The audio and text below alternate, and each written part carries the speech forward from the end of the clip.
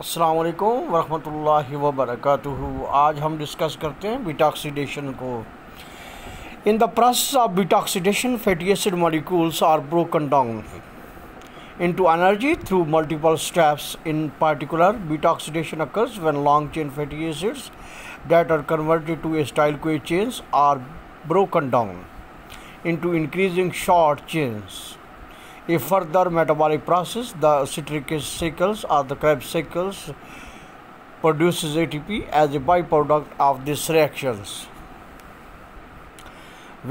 which releases acetyl-CoA, FADH2 and NADH2. The acetyl-CoA chain is completely broken down during beta oxidation after two acetyl-CoA molecules have been formed.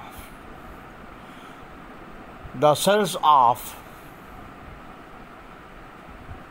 prokaryotic origin undergo beta oxidation in the cytosol, but cells of eukaryotic origin undergo it in the mitochondria. It is essential that fatty acids first enter in the cell membrane, bound to the coenzyme A, and form fatty acyl-CoA before entering the mitochondria, where beta oxidation takes place.